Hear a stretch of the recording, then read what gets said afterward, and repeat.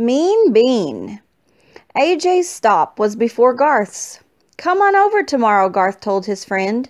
As soon as AJ left, Garth moved up to the front of the bus to get away from Bean. "What part of sit down don't you understand, Garth?" Miss Victoria sounded pretty irritated. "Sorry, the cage wouldn't fit on the seat," he said. "What on earth is in there anyway?" Before Garth could answer, the bus stopped in front of his house. He pulled the blanket down around my cage and hurried down the steps. Mrs. Tugwell was waiting in the doorway of the house. She had wavy brown hair like her son. She had glasses and freckles like her son, too. She helped him set my cage up on the family room table. Garth's little brother Andy raced into the room. He had wavy brown hair, glasses, and freckles, too. "Mine!" he shouted. "Nope. He's mine, at least for the weekend," said Garth. "Tell Andy about Humphrey," Garth's mom said. "He's a hamster and you have to be nice to him," Garth explained. "He got that right." "I like ham," said Andy, rubbing his stomach. "Yum, yum." I hopped onto my wheel to show Andy that a hamster wasn't anything like a ham. "Whee! Ham go round," said Andy. Garth's mother brought in a plate of peanut butter and crackers. Ooh, that smelled good. "How was school?" she asked. "Okay," said Garth. "But Mom, could you say something to Bean's mom? He's mean to everybody on the bus." "Martin Bean?" Garth's mom sounded surprised. "Why, he's always polite when I see him." "Well, he's not polite any other time," Garth explained. "He tripped a girl on the bus and called everybody names." "That doesn't sound like Martin." "What did the bus driver do?" "Nothing," Garth answered. "Well, I think she should be the one to work things out," said Mrs. Tugwell. "But you're friends with Mrs. Bean." "I probably won't be if I complain about her son. Maybe if you were friendlier to him, he'd act nicer." "Mom," Garth moaned. "It's worth a try," his mom suggested. I had to squeak up. "He's the meanest bean I've ever seen." "Goodness, what's the matter with Humphrey?" said Mrs. Tugwell. "Maybe he doesn't like Marty either," Garth muttered. "He's one smart guy." Shortly after Mr. Tugwell came home, Natalie arrived. She was the babysitter, but I didn't see any babies around for her to sit on. Garth wasn't a baby. Andy wasn't a baby, and certainly I was no baby. Natalie had black hair and wore a black shirt, black pants, and black shoes. She had glasses with black frames. Her lips were bright red. "Order a pizza," said Garth's dad, handing Natalie some money. "I got some videos for the guys." "Okay," said Natalie. "Mind if I do some homework?" "As long as you get the boys in bed at 9, Mrs. Tugwell explained. Natalie glanced at my cage. What about the rat? I felt quite discouraged. I'd already been called a mouse and a ham that day. "He's a hammer," Andy yelled. "Oh, a hamster. How cute," said Natalie, leaning in toward my cage. "Hi there, big boy." Whew. After a miserable week and a rough ride home, I suddenly felt a whole lot better. Later, the boys ate pizza and watched videos while Natalie read from a big, thick book. "What's that?" asked Andy, leaning over her shoulder. "How come it doesn't have any pictures?" "College books don't have pictures." Andy wrinkled his nose. "What's college?" Natalie sighed. "After you go to high school and graduate, if you want a good job like a doctor or a lawyer or a teacher, you have to go to college." "I know that," Garth piped in. "City College is right down the street. Mom took classes there last year." "That's where I go," said Natalie. "I'm studying psychology." The way she said it, that big word sounded like psychology. But the word on her book was spelled psychology. I wrote it down in my notebook later. I hope that word is never on a spelling test. In psychology, you find out what's inside people's heads. The babysitter reached for Andy's head.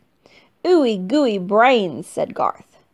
"Don't go in my head," screamed Andy, leaping off the couch. Natalie laughed. "Not like that. Psychology teaches you how people think. Do you know what I'm thinking?" Andy shook his head. "I'm thinking it's time for bed," Natalie said. 9 o'clock. The boys both groaned. "Not yet," Garth protested. Andy folded his arms. You can't make me, he said firmly. Surprisingly, Natalie sat back and smiled. I guess you're right. I can't make you. Andy's eyes practically bugged out of his head. Huh? Why don't you put on another video? We can stay up till your parents get back, the babysitter continued. It'll be fun. Yes, Garth exclaimed as he and his brother gleefully high-fived each other. But I was a little confused. Hadn't Mrs. Tugwell told her to get the boys in bed at 9?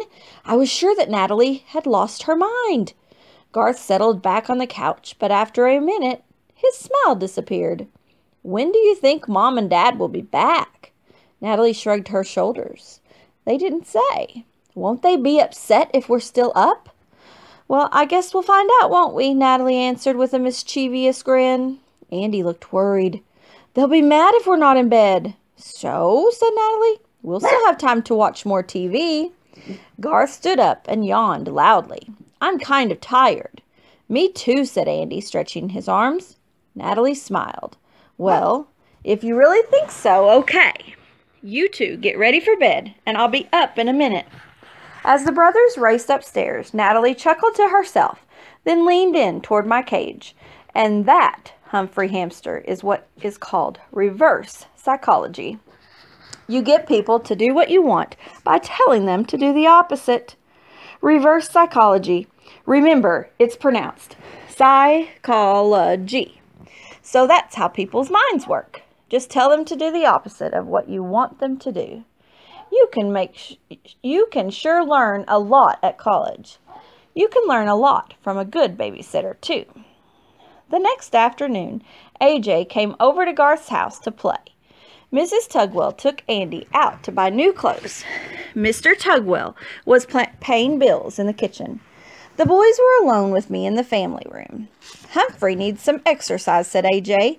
Let's take him out. Okay, you can watch him while I clean his cage.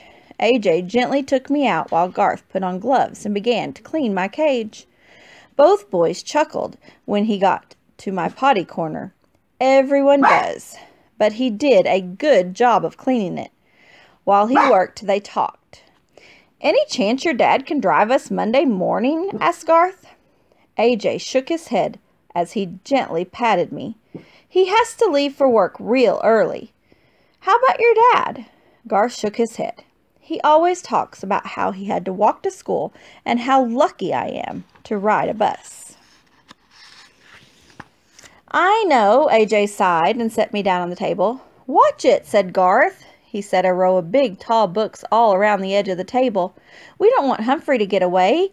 Maybe he'll be sick on Monday, Garth suggested. Are you kidding? He's the healthiest guy at school. Man, if he wasn't so big, I'd really give it to him, said AJ, making a fist. Me too, Garth agreed. It wasn't hard to figure out that they were talking about big, mean Marty Bean. I don't know why Miss Victoria always takes his side, Garth said after a while. He knows how not to get caught. The boys were silent again until Garth said Miranda was getting a drink at the fountain at recess, and he came up and pushed her out of the way. The thought of someone pushing golden Miranda, an almost perfect human, really ruffled my fur. Did she tell? Asked AJ. Yeah, he said he didn't do it, Garth explained. Said he wasn't anywhere near her. He said Kirk did it. Kirk almost got in trouble, so Miranda said it was all a mistake to get Kirk off the hook. Kirk the jerk, that's what Bean calls him, said Garth. He's got a name for everybody. That's why he doesn't have any friends. He stepped back and pulled off his rubber gloves.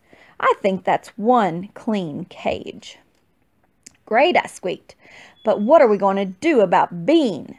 Bean's a pretty funny name, AJ said with a chuckle. Bean brain, bean breath, said Garth. The boys started laughing. Bean bag, bean jeans, green bean, mean bean. Hey, that rhymes. Mean green bean. Mrs. Brisbane would be proud to hear them rhyming. I liked hearing them laugh. However, I was worried. Bean had said something about a mousetrap. The mere mention of those contraptions makes me shiver and quiver, and I didn't want to see anybody get tripped or pushed again. Ready to go back in, Humphrey Dumpty? Asked Garth. "Yes," I squeaked, which for some reason made the boys howl with laughter again. Once I was back in the cage, the boys went up to play in Garth's room. That gave me time to think. Here were Garth and AJ, really good friends. They were nice to each other and stuck together. Marty Bean wasn't friendly to anybody, and he didn't have any friends. All my classmates liked Og, but when I offered to be his friend, he leaped at me in a very rude way. The business of friendship is not as easy as it sounds, I figured just before dozing off for a long afternoon nap. It was nice at Garth's house that weekend. The announcer on TV said it was cold, cold, cold outside, so the Tugwells stayed inside. The family popped popcorn. Did that smell good? And they watched TV and snuggled on the couch. As happy as I should have been, I worried about Monday's bus ride. What I needed was a plan and maybe a little psychology. "Are you sure the little guy won't catch cold?" asked Mrs. Tugwell as Garth was ready to leave for school on Monday. "He's got a fur coat, and I'll cover him," Garth assured her. I was plunged into darkness as he threw a blanket over the cage. "Bye, Ham," shouted Andy. "Bye, Andy," I squeaked back. After all, a ham isn't the worst thing that a person can call you. Soon I heard the squeal of the bus's brakes as it stopped in front of the Tugwell's house. "All aboard," I heard Miss Victoria say. "Find a seat." "This cage is too big. Can't I sit up here?" asked Garth. "Do you see any empty seats up here?" the bus driver replied. "Get moving and keep moving." I was already queasy, just thinking about Bean. As Garth walked toward the back of the bus, looking for an empty seat, my cage swayed back and forth like a ship on a rough sea, which didn't help my stomach at all. Once we sat down, the bus started rolling. A block later, it abruptly stopped, and I slid across the floor of my cage. "Ouch!" "All aboard," I heard Miss Victoria say. "Find a seat, AJ." AJ walked back to our seat. "Move over," he told Garth. "I have to sit on the aisle," Garth replied. "The cage won't fit in the seat." AJ crawled over Garth so he was close to the window. As he did, he bent down and whispered, "Told you he'd be here. He's always here." As the bus lurched forward, my cage wobbled enough for the blanket to part so I could see a little, and what I saw was most unpleasant. Marty Bean sitting right next to us. "Hey, Garth, is that your face or did somebody throw up on you?" I could see the smirk on his face as he leaned in close, mere inches from my cage. "Is that a cage, Bugwort, or is it your purse?" Bean asked. He hooted at his own joke, even though it wasn't funny. It may have been cold outside, but I was getting pretty hot. Og might be unfriendly, but this Bean was even worse. I hadn't thought of Og all weekend. Now it all came back to me. The green skin, the repulsive grin, and the way he had leaped up and scared me. I had taken it from the frog, but I wasn't going to take it from this big bully. This was the time to act. I quickly opened the lock that doesn't lock and took a deep breath before leaping onto Martin Bean's leg. "Stop being mean, Bean," I yelled at the top of my voice. It may have sounded like squeaking to him, but I made my point. "Eek!" Marty shouted. "It's on me! A mouse!" He threw his hands up in the air and screamed as I ran in circles on his leg. "Help me! Somebody help!" The faces around me were a blur and I was getting dizzy. As Marty continued to scream, the other kids began to laugh, softly at first, then louder and louder.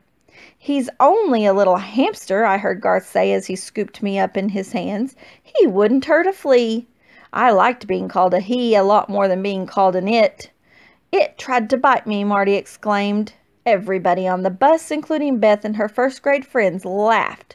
"What is going on back there, Martin?" asked Miss Victoria called out as she slammed on the brakes. They threw a big rat on me." He was almost in tears. "A giant rat." "I think you'd better come up and sit behind me," the bus driver said. "Now." She had the girls in the seat behind her move as Marty shuffled to the front of the bus. Garth put me back in my cage. "Thanks, Humphrey," he whispered. "I don't know how you got out, but I'm sure glad you did." "Always happy to help out a pal," I squeaked. The rest of the ride was uneventful. When Miss Victoria stopped the bus in front of Longfellow's school, she made an announcement. This was the quietest ride we've ever had. From now on, Martin Bean, I'm assigning you to the front seat permanently." Marty didn't argue. He was in too much of a hurry to get off the bus. He could probably hear all the rest of the bus riders, including me, shouting, "Hooray!" No enemy can match a friend. Jonathan Swift, Irish author.